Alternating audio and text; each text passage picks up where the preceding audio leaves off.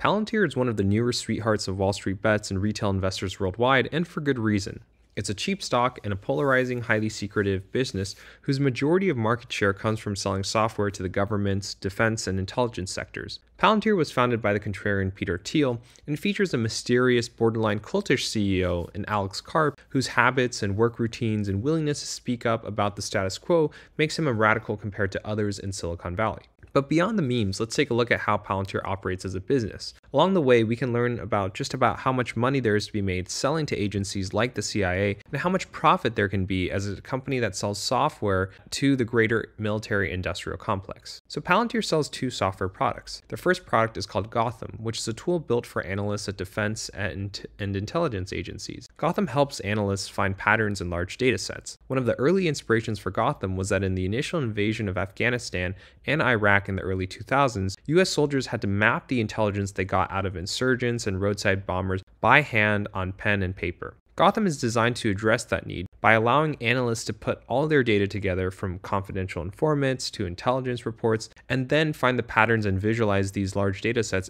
within a computer. These same challenges of making sense of large data sets and finding patterns exist not just in the defense and intelligence sector, but also in the private sector. Palantir's second product is Foundry, which is a version of Gotham that's designed for the private sector, for private companies that are not military, government, or intelligence. Yet despite having these two products, Palantir is a very military and intelligence-centric business. It holds a very different philosophical view from regular tech companies. Palantir makes it very clear that they have no business in collecting, mining, or selling data. All the data that customers bring and use within Palantir's products are self-contained, whether it's Foundry or Gotham. All that data belongs to the customer. Palantir is focused on helping these companies or organizations centralize these large data sets from their existing tools and doing analysis on this entire bucket together. Palantir also has a very unique design when it comes to their software. Most tech companies today have a rip and replace walled garden mindset. Probably the most famous example of this is Apple. The goal of these modern tech companies is to get you to tear out what you already have today and use their software or hardware exclusively, and then make it hard for you to switch back to your old tools if things get wonky with your new setup. Think like Google Chrome and Safari, iPhone and Android, and so forth. But Palantir takes a very different view. Their software is designed and meant to integrate with existing legacy IT products. That means that whether you're a defense company, an intelligence agency, military, or a private company, you can maintain your key historic investments. You don't have to rebuild your entire data infrastructure and redo everything from scratch if you want to use Palantir's products. This is a really radical take compared to, say, Snowflake, as we covered in an earlier episode, where Snowflake's story is totally different. Snowflake's story is that your historic data and infrastructure is no good. You have to get on ours if you want to get anywhere. Palantir is an extremely unorthodox company, both in its structure and business from the numbers. Given its extreme focus on defense and intelligence, Palantir has a very small market to target as an enterprise software company, but they also have a larger upside on paper. Palantir only has 125 to 200 customers to date, but each customer on average spends about $5.6 million,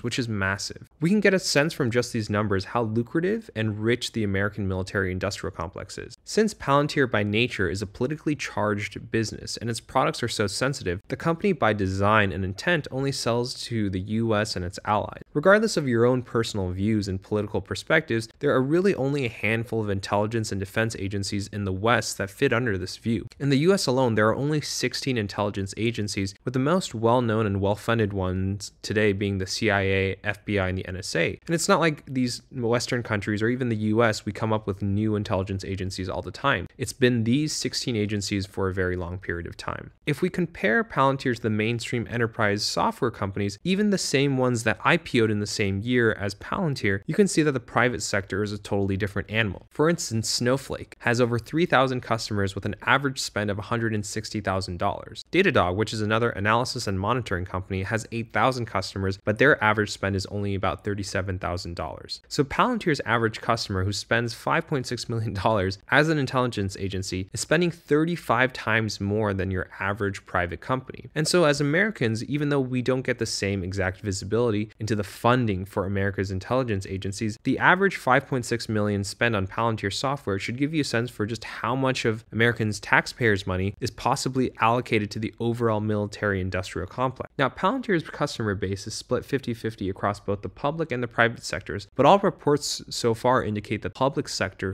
customers outspend the private sector customers. To me, where the numbers get really interesting is when we remove the political aspects and evaluate Palantir as a bare bones business. Palantir boasts an impressive top-line performance, going from $500 million in 2018 to now over $1 billion in gross revenue in just 2 years. And like most tech IPOs of the 2020s so far, Palantir is not a profitable company, but we've seen time and time again, tech companies are happy to incur present-day losses to compound future profits. But something about the way that Palantir is allocating its costs today make the idea of profitability seem very far for this company. Palantir is making this calculated bet that the future of their business is not about expanding their software to the private sector, even if they claim that that's one of their strategic focuses. To me, the future of Palantir is about expanding and fully monopolizing the software of Western intelligence and defense communities. The American military-industrial complex is so lucrative and selective that these agencies will always side with Palantir and have more than enough budget to keep Palantir fat and happy for generations to come. It's worth noting here that Palantir also has the insider advantage in defense and government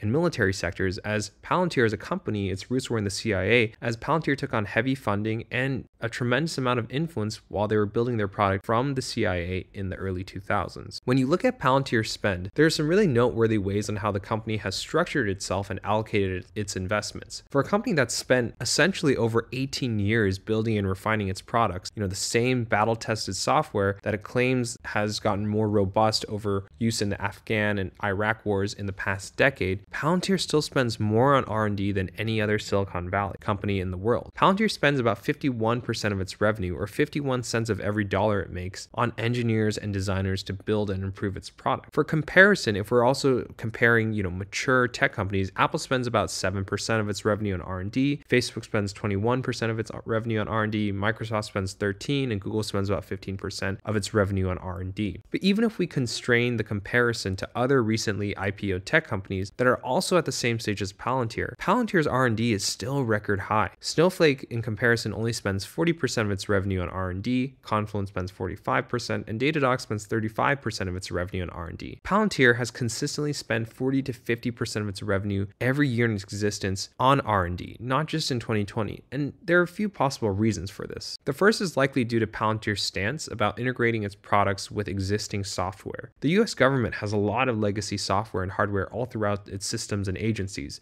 We're still a country that still uses floppy disks to manage nuclear missiles. One can only imagine how outdated and archaic some of the other IT systems around the country are. It's an incredibly powerful sell for Palantir to walk into an intelligence or defense agency and say, hey, we'll work with you with everything you have today. Nothing's getting ripped out. Everything you're using today, you're keeping. Our products will only enhance everything that you've built so far. That alone is a really compelling sales pitch that no other tech company would make. And that's because the technical effort and engineering required for Palantir to integrate and customize its products to each government's IT systems and policies is an absolutely massive undertaking. Software and hardware that was built in the 70s and 80s that run a lot of the government systems today were simply not built for today's internet or tech standards, and in many cases were just never designed to evolve. Integrating Palantir's modern software into these environments and architecture is a huge and expensive engineering effort that makes Palantir operate more than just a software vendor. They're not just selling software. Palantir, by effect, become consultants, as they're the ones that have to handle the technical implementation and integration details to demonstrate the value of their offerings in the public sector. Now, this is a real double-edged sword. Even after 10 years of operating, the reality is that Palantir has to maintain this really expensive and high R&D investment and engineering count to make sure that their products can integrate in not just desktop computers in an old office,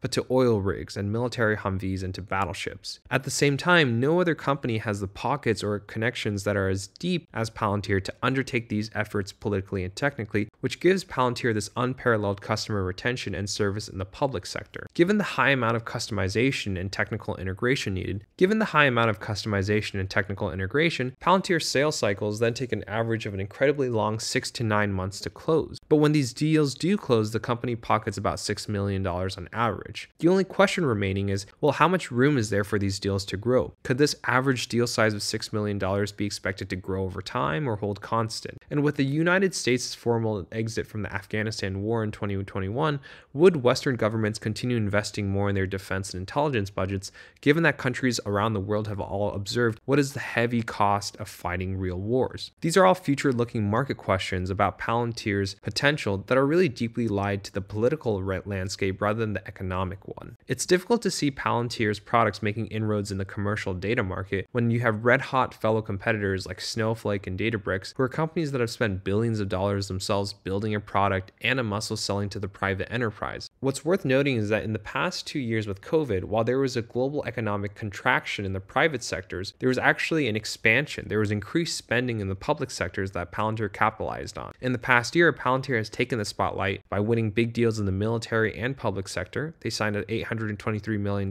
contract with the US Army, a $90 million contract with Veteran Affairs, and then another $60 million with the National Institute of Health and the Department of Health for analyzing the spread of COVID. And so while critics have pointed out that governments may be conveniently using COVID as a cover to expand their greater visibility or monitoring of their citizens, I think we can all objectively agree that under the pandemic, governments around the world have all taken some very active roles in setting and enforcing behaviors in society. Palantir in general is riding on the big data trend, just like Snowflake or Datadog or Databricks. But what's really unique to Palantir is that the company is riding on a bigger wind. It's riding on macro geopolitical trends more than it is riding on technical trends. And so despite intense public scrutiny, a lot of Western governments have continued to actively promote and invest in tech-driven governance. Things like preventative policing, public surveillance, facial recognition. These are all policies that will require a key strategic partner, and that partner right now is really Palantir. Palantir already has inroads at the federal government level and the local level with contracts with customers like the NYPD, the LAPD, and the Department of Homeland Security. The market opportunity is really there for Palantir to create and capture that value